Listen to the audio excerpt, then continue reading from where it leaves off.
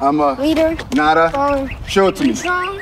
Tomorrow I'm back and then I'm going to. I'm a leader. Nada. Baller. Show it to me. Strong.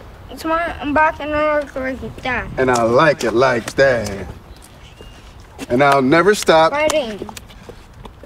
Ba la la la la. Chloe, your turn. It's okay to be? What? It's okay to be? Kind. It's okay to be? Quit. It's okay to be? Different. It's okay to be? Weird. And make today Magical. And if anybody tries to ruin your magic, I'm good. and don't, Father Carl. you're not a speck of dust. You're probably good. It's okay to laugh. I taught both my children how to ride a bike, but I myself never learned how to ride. I couldn't get on the bike and teach them the mechanics of pedaling and finding your rhythm and balance. I couldn't do that. All I could do is be there to catch them whenever they fell off. My dad wasn't around. And I remember riding a bike and falling off and cutting myself, and me never just wanting to get back on it. And that's why I never learned. But when my children fell, I was always there to pick them up and put them back on and say, do it again. They fell again, pick them up, put them back on and do it again. Now they ride their bikes through the neighborhood, and people ask, how your children learn how to ride a bike and you didn't? And I tell them, I didn't teach them. I just created an environment where they taught themselves, and all I had to do was be there. Sometimes you don't have to know everything about being a dad. You just gotta be there.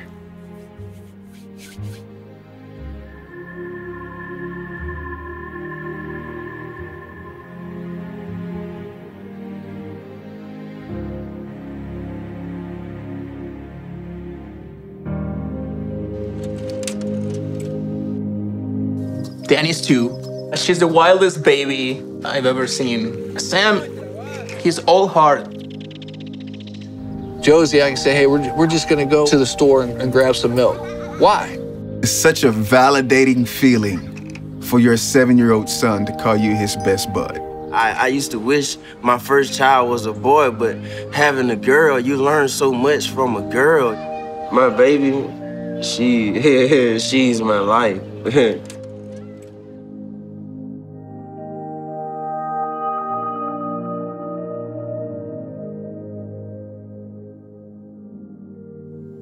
I remember when I got the news of the birth of my first daughter. And the first emotion that I had was, I was scared to death. Right. I couldn't get over the fear of people believing that I could not be a father. As a dad, you don't want to make mistakes, right? And so that confidence came to me over time. You know, I think it's interesting that one of the biggest misconceptions about fathers is that when they don't take an active role in their children's lives, that they're being willful and intentional about doing it. What I found in my work with dads is that if and when that's the case, oftentimes there are many barriers and obstacles that they end up facing. There's a cycle that happens to dads, and it starts with getting separated from their kids. And that can happen for a lot of different reasons. Maybe the mom is keeping him away, or maybe he's incarcerated. Maybe he suffers from some kind of addiction. But the longer that separation goes on, the harder and harder it gets for him to come back, because the cycle of that shame continues to build and build and build. My biggest fear in the middle of my addiction was that I would never be able to get over it and that my kids wouldn't have a father.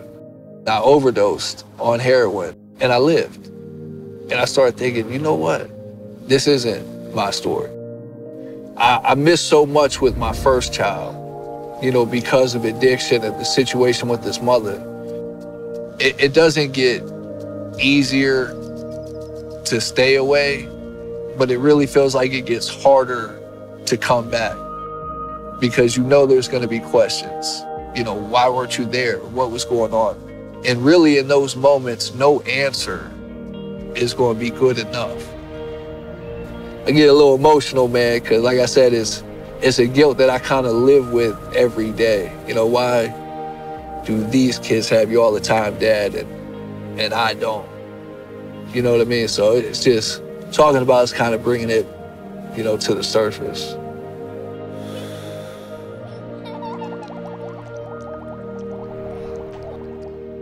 I didn't meet my father until I was 23 years old.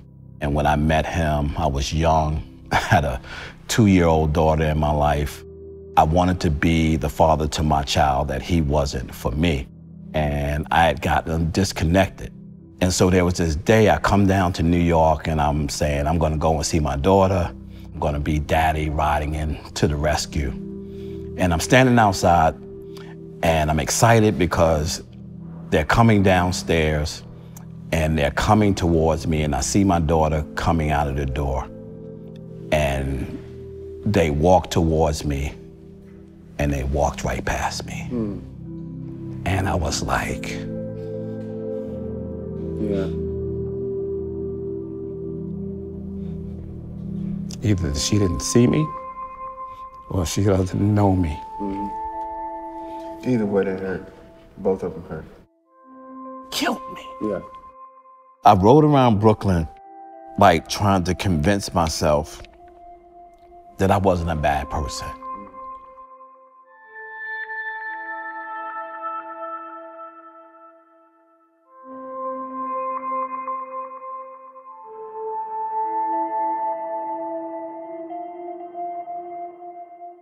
You know, I think about there's a lot of institutional issues and challenges that suggest to us that dads aren't essential, and I've always rejected that.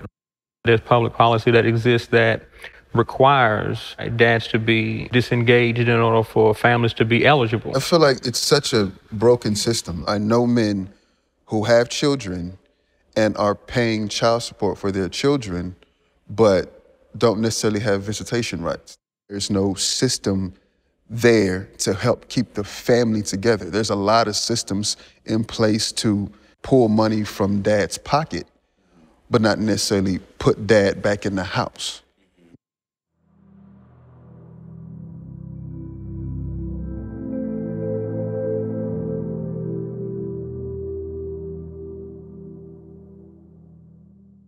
You know, I'm a social worker by trade, and I'll never forget working with kids in foster care when we would have to file termination of parental rights petitions. When a kid was in foster care for 15 out of 22 months, the social workers would have to file the termination petition to sever those parents' legal rights so that the child would be free to be adopted. And oftentimes, dads would never even know. So what happened was I found myself just doing my job and following policy. I was complicit in a system of oppression.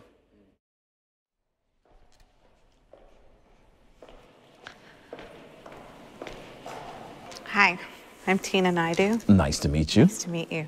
You're in a very unique place because what we have not talked about today is fathers who have incarcerated backgrounds. The idea is that when you go to prison, there's rehabilitation. Oftentimes, the correctional institutions don't offer that, but many of our male clients or fathers are working on that when they're behind walls. They're writing letters, they're sitting through therapy in groups, and they're hoping that when they get home, they can have a real conversation with their children, with their family, and they can be accepted back.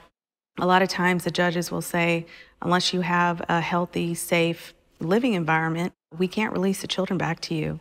The problem with that is nobody rents to them. Nobody will give them a job because of their background. So how do you create a healthy, stable living environment, and how do you get your children back? So we tend to spend a lot of time motivating our client to stay in the game, to keep fighting, not to give up.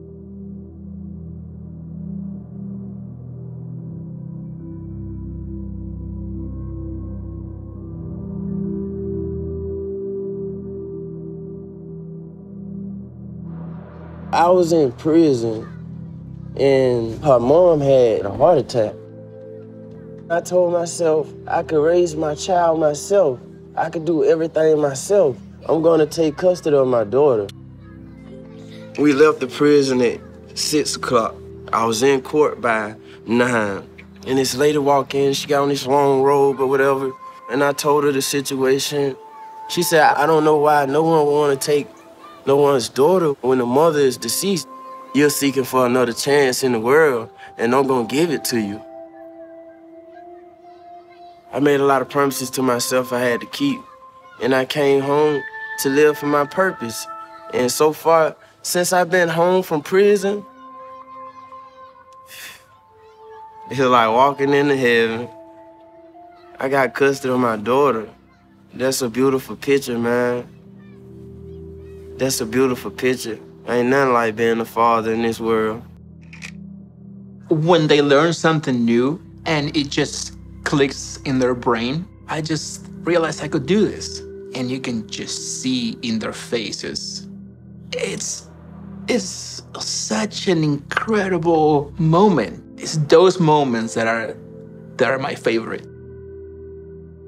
There was a certain point in time where I just wasn't taking care of myself. I came down with some crippling depression, anxiety, exhaustion, and that depression ended up rolling downhill. My wife was critically depressed. And it emptied into my daughter, to where, you know, she was getting made fun of at school. And at the time, because I'm not mentally in the space that I need to be in, I'm coming down on her hard for stuff that's really not her fault. I was the one with the problem. I wasn't taking care of myself properly. And it caused a number of critical issues. And the moment I finally just humbled myself and buckled down and went to the hospital, and it taught me it's not about me. It's really not. Because whatever happens to me and affects me mentally and physically, it's gonna roll downhill. And my children are a part of that hill. The conversation that we're having today, even though it's about fatherhood, it's really about children. Everything that we do is about the well-being of children.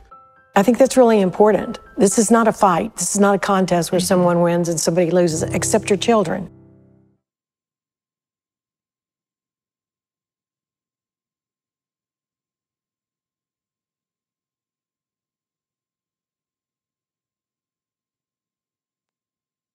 I think the biggest misconception is that we're absent.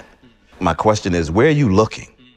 Because everywhere I go, I see dads. You know, when I go to school, I see them. When I see them dropping off their kids in the morning, I see them. When I go to my kids' game, I see them. When I'm at the supermarket, I see them. They're all over the place. How are you missing us? So the question is, where do we go, right? Where do we go for help? Who do we ask when we're feeling vulnerable? The go-to has always been, you go to your own father, or you go to someone who serves as your father for information. You go to that model, right?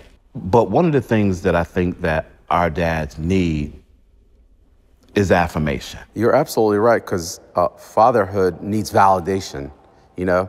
Because we're thinking, am I doing the right thing? Am I always questioning, am I being a good parent? Women have been, certainly are more notoriously connectors with each other, but men are not that good at it, is my perception. How do we help men in those natural resource spaces where they feel comfortable about asking for something that their manhood may or may not make them feel comfortable in asking for? As a dad, as a male, you know, sometimes you feel alone, and you're looking for. Sometimes I feel like you want to challenge yourself. Not just for you, but for your children too. I'm a father of two, my husband. But, you know, I'm learning, you know, every day. I believe that everybody on some level understands that fathers matter. If we can get past the emotion of how we've been hurt by a dad or by a man in our life who serves as a dad, I think we can find a way to create a bridge back to the hearts of our fathers.